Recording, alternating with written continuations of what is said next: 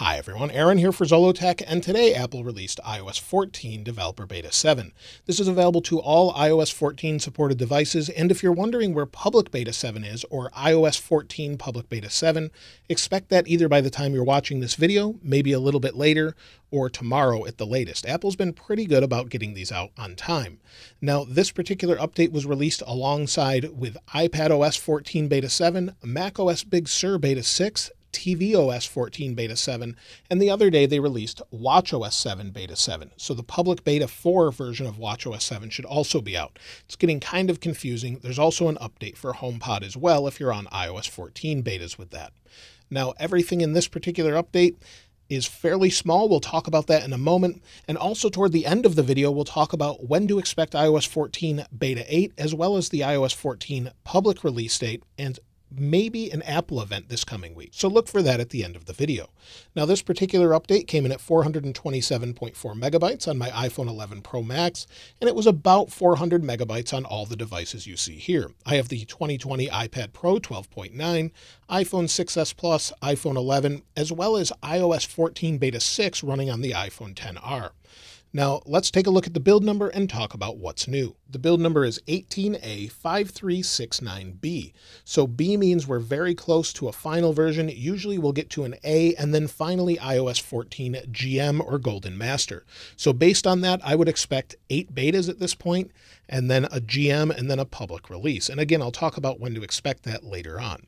Now, there's no modem update in this particular update, so don't look for anything there. If you were having connectivity issues with your iPhone, well, there shouldn't be any difference there, so don't expect anything there. But one thing I noticed right away is this beta is super smooth, so nice and smooth using it. We'll talk about benchmark scores in a little bit, but the first change has to do with wallpapers, and they've updated it on all the devices, which is really nice. So if we go into Settings, and then we go to Wallpaper, go to Choose New Wallpaper, under here, you'll see that we have stills and live. If we go under stills, we now have light and dark modes for just about every wallpaper, not some of the really old ones, but the new or the rainbow striped ones. There's light and dark, also the live wallpapers, as you can see. So you should see those updated. There is no new wallpaper picker. Maybe we'll see that closer to the final release. A lot of people said that Apple redesigned it, but we still haven't seen that change yet. Now, Apple also updated the app library with different names. So we have productivity and finance.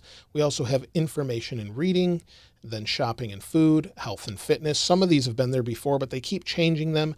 I imagine they'll change some more before they're finally released. So maybe we'll see them change it, maybe we won't, but they have been updated. Now, there's a slight change in music. So on the iPhone XR here, I have Beta 6. So on the right, I have iOS 14 Beta 7. So let's go into music, and we'll go into a song. And they're different songs, but it doesn't really make a difference. If we go into the options, you'll see that they've changed this around again. So on the right, you've got copy, share, show album, and on the left, you have copy and share. Now, the interesting thing is, depending on the device you're using, I'm actually seeing this differently. So here on the iPhone 11 running Beta 7, you'll see it's organized differently again. So these may be dynamic, the way they arrange themselves, you'll see here, but it's kind of interesting that they're arranged that way. So they may be dynamic at this point, but it's just a small change that I noticed. Now, if we go into settings, actually, let me use the iPhone 11 since I have it installed on that. If we go into settings, and then we go to the main settings screen, you'll see exposure notifications. Now, they haven't made any huge changes, but if you have an app that's actually turned on to use this, you now can turn on the option for a monthly update of whether or not you'll receive a notification that reminds you that the feature is functioning and possible exposures are being shared with your authorized public health and authority app. Now, you need an app installed for this to work, so it's not on by default. And of course, you can always turn it off if you want to. You just uninstall the app. And in this case, if you want to try that out, you'll see it here. So just install that. It's only for Virginia. Depending on the state you're in, it makes a difference. But if you want to see what that looks like, you can do that. Now, some people, when they open news for the first time, are seeing a new splash screen. We'll wait for it to load. I'm not seeing it. I don't see a new splash screen here, but some people are seeing it. It may be a little bit different for you, but I'm not seeing that. But let me know if you see that in the comments below. Now, also, when it comes to email, Send is a little bit different. They've changed it back to how it was before.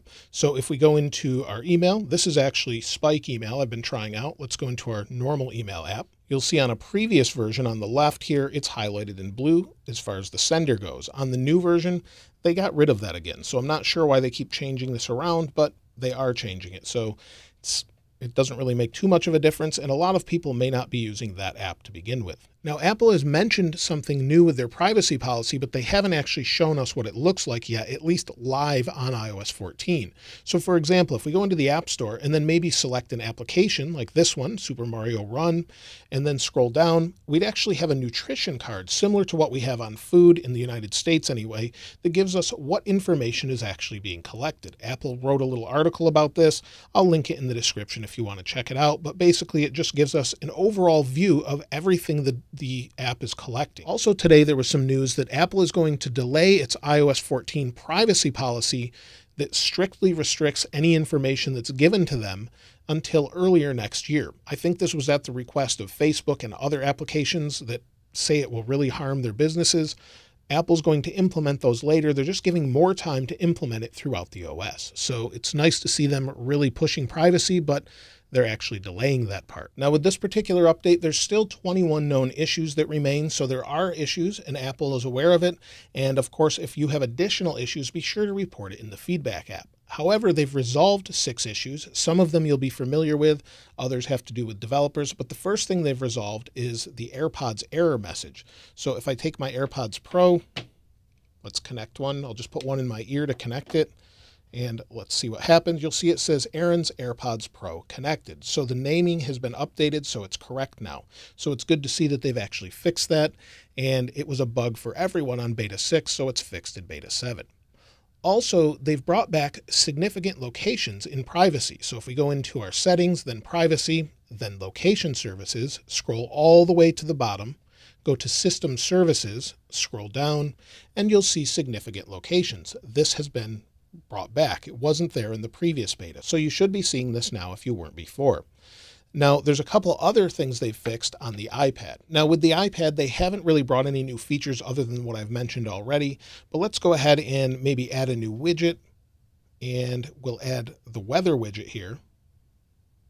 We'll just bring this over, and the weather widget should no longer be requesting access to your location constantly. So that's one bug that's been fixed, and it should also report the correct location now. So where it was giving a bug before, it should be fixed. Other than that, there's no new changes to the iPad specifically, but you should have all the fixes and everything implemented that you have on iOS 14 Beta 7 on iPhone. Now, as far as battery life on iOS 14 Beta 7, let's go to the settings.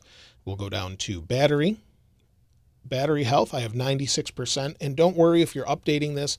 Updates do not affect battery health. It just simply rechecks the physical condition of the battery. Take a look at the last 10 days, and you'll see I haven't used it a ton, but let's go to a day that was a little over 50% usage, 4 hours and 24 minutes of screen on time, 6 hours and 1 minute of screen off time. So if I doubled that or got close to it, I'm still getting about 8 to 9 hours of screen on time, which isn't great, but I have so much screen off time playing music and things like that, it's going to affect it overall. So it's not too much of a concern for me. However, with Beta 7, it will take a few days to measure this, so hopefully it gets a little bit better. Like I said earlier, performance seems to be pretty good. Even on older devices, such as the iPhone 6s Plus, you'll see that it actually performs really well. Like I said, everything seems to be much smoother in this particular update. So we'll wait for the music to load. This is the first time I opened it, so I could show you a real world experience in this one. So we're just scrolling through. It works okay. If we go over, let's go into news maybe. You'll see that it loads nice and fast. And for an older device, I wouldn't worry about this being slowed down or anything. It seems to be doing really well. Now, as far as the overall Geekbench performance, well, I ran Geekbench on all of these devices, so you could take a look at it. So let's take a look. We'll go into Geekbench 5, and on my iPhone 11 Pro Max, now keep in mind I ran this right after installing iOS 14 Beta 7, but I scored 1,326 for single core, 3,420 for multi-core on the iPhone 11 Pro Max. Each device is going to be a little bit different, but let's take a look here. And here you can see all the different devices. My iPad Pro on the left, the iPhone 6s Plus, then the iPhone 11, and then the iPhone 11 Pro Max.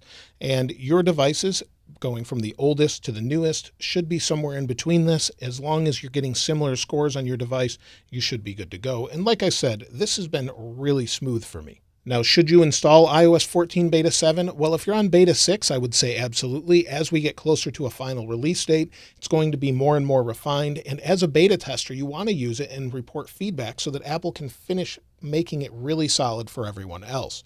So again, just report feedback. They put it in the other category before, but I just go into my app library, scroll down to F, go to feedback, report the feedback, and you're good to go. And Apple prioritizes it based on importance. So if they have major crashes and things, of course, they're going to fix that first. Now, of course, I'll do a follow-up later this weekend. I normally release those on Sunday, so be sure to check that out along with the iOS 13.7 follow-up. I'll do a poll in a couple days as well, so hopefully we have good results with iOS 14 Beta 7. Now that's it for iOS 14 Beta 7. Of course, if I find anything more, I'll let you know in a different video later in the week. And Apple is probably on a weekly schedule like they have been already. Now iOS 13.7 kind of changed the scheduling a little bit, but I would expect iOS 14 Beta 8 as early as Tuesday next week or maybe later in the week. But again, Apple can change this at any time. Now, as far as an Apple event, well, a lot of people are looking forward to the final version of iOS 14. There's been some information saying we'll have an Apple event as soon as this coming week, so maybe Tuesday or so we'll see something, and then a final release of iOS 14 later in September or maybe October, since iOS 14 Beta 1 was a little bit late this year. Now that's really it for this particular beta, and of course I'll keep you updated as I know more. If you'd like to get your hands on this wallpaper, of course I'll link it in the description like I normally do. And if you haven't subscribed already, please subscribe. And if you enjoyed the video, please give it a like. As always, thanks for watching. I'll see you next time.